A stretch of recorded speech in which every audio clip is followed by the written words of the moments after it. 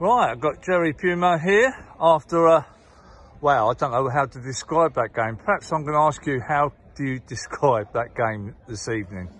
It's literally typical away game. 1-0, job done.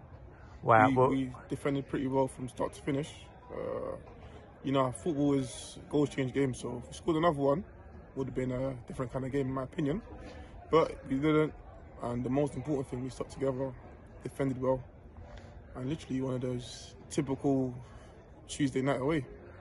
Well, I'm not so sure for the fans it's heart attack stuff, in all honesty. Basically, that we go and score after 1 minute and 20 seconds by a fantastic goal by Trevan, who's on form. Literally. And then it felt we had a good chunk of that first half and maybe should have got a second. Yeah. And then second half, I don't quite know what happened. It was all like the Alamo, and every opportunity. I mean, I've got to say, it's a fantastic defensive performance, and you know, all credit to yourself and the defence tonight, because that's what won us the points.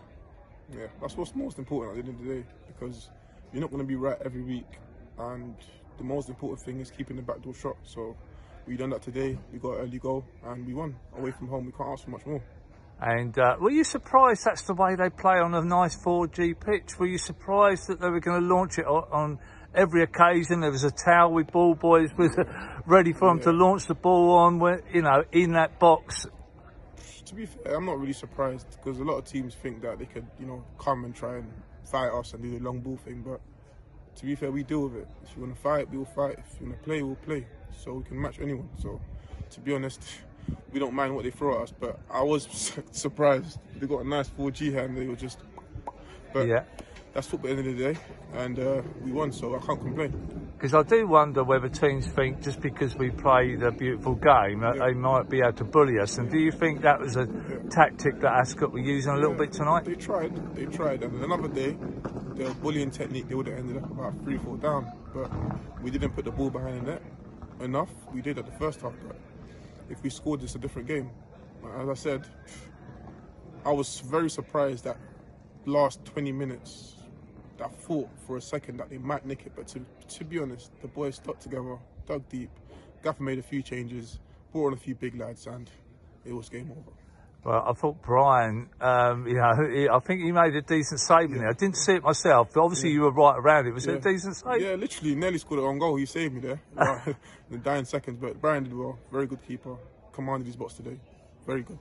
And last but not least, you do realise that we are top of the league, whether it be for a few days until Saturday comes, but top of the league. I mean, do the players know that in the dressing room afterwards, what they've achieved tonight on the back of that 1-0 win? Fair, we know that, but we're not really phased about top of the league.